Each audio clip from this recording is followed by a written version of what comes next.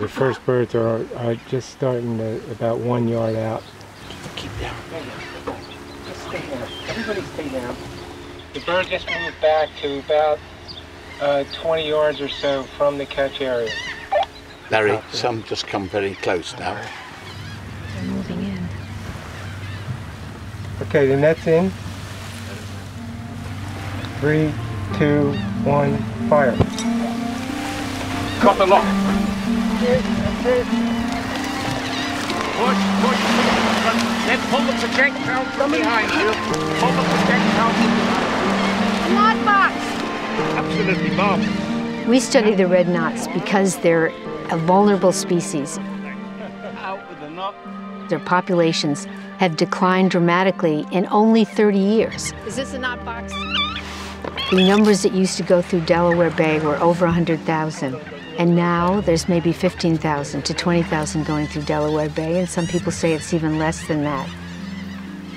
Red knots stop in Delaware Bay because it is the largest concentration of breeding horseshoe crabs on the East Coast. With every high tide, the horseshoe crabs come in and breed, lay eggs, and those eggs become available. Whenever the populations of any species decline dramatically, it indicates that there's some problem with the ecosystem.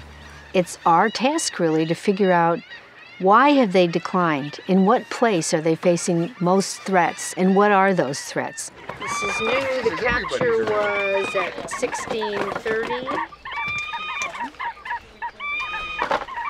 Larry is the bander. So the red knot, although it's a bird that many people have never heard of before, it's an indicator of the health of the ecosystem.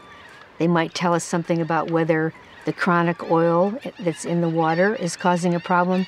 They might tell us something about whether the food supply is okay. And ultimately, they tell us whether we need to be worried about the environment that we live in, because we're part of that environment. But that's light. That's gonna put a lot of weight on 100. Well, it's almost got to double. Yeah. That bird has to almost double before it's going to leave. Now, we've got to find out where that geolocator is. By putting those geolocators on the red knots, we are able to get a record of every place that bird has been in the year since we saw it last. We tagged the bird in Delaware Bay, which is right here.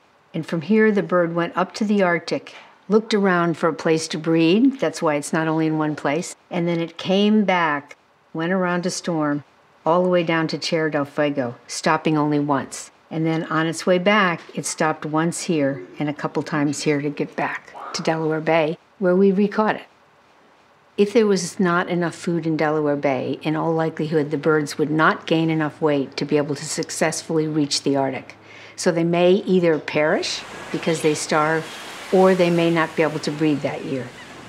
And the U.S. Fish and Wildlife Service is considering to move it to an endangered status.